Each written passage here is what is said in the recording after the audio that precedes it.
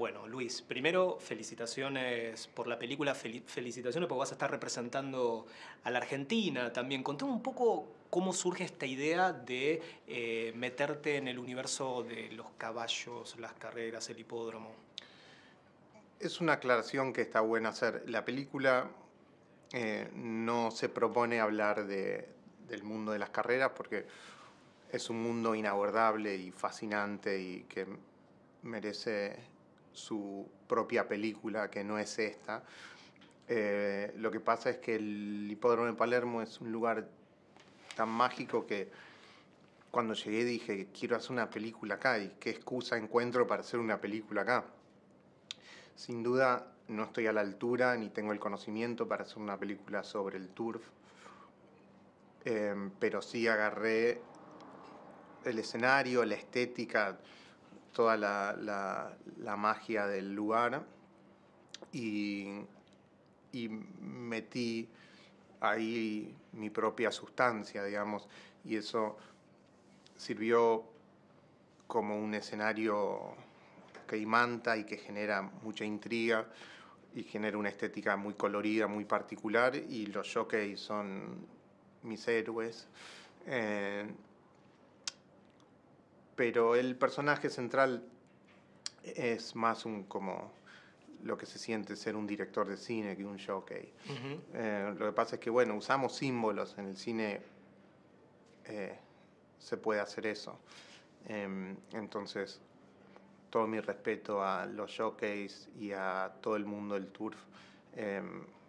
Con su permiso pude hacer esta película, pero es más un viaje interior del personaje. No pretende para nada contar cómo es el mundo de las carreras.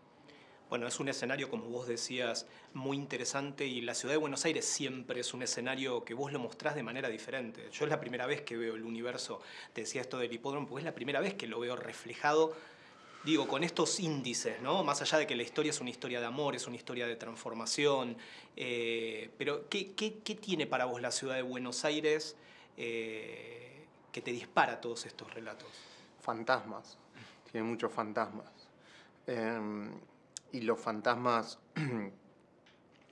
sirven para conectar a la gente y sirven para hacer un encuadre. O sea, por ahí no se ven o no todo el mundo los ve, pero el director los tiene que ver y uno que trabaja de esto, cuando camina por la calle ve películas y fantasmas.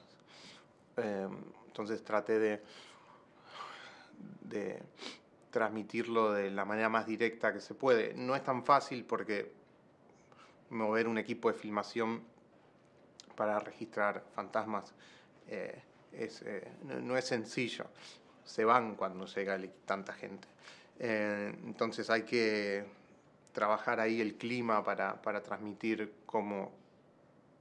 al menos cómo la veo yo. La música siempre clave también en tus películas. Contame si la elección viene posterior o ya también tenés estas ideas recorriendo tu cabeza y viene la música o viene después. Hay dos formas de escribir para mí, con música y sin música. Y a veces escribo con música y la música te escribe el guión. O sea, yo soy más bien de la idea de que uno no escribe el guión, sino que el guión se escribe solo y que uno lo que hace es tomar nota, ¿no? Uno está atento a lo que pasa y toma nota. Toma nota, hay notas que sirven y notas que no, pero sin duda la nota musical siempre describe su propia escena. Y quería usar mucha música nacional porque hay una cultura así colonizadora permanente sobre la impronta que debe tener. Y siempre clásicos, digo también. Sí, clásicos y clásicos por ahí de otra época, pero Pero bueno, hay mucha música de todos lados, hay música original también. Tuvimos que meter un compositor de Dinamarca que hizo un gran trabajo, porque la película es coproducida con Dinamarca y es una película musical, o sea, la música es la expresión más directa que puede haber, sobre todo si las palabras también son musicales y no tienen un mensaje, digamos. Así que, con suerte, estamos a la altura de la música. Luis, muchas gracias. A vos, un placer.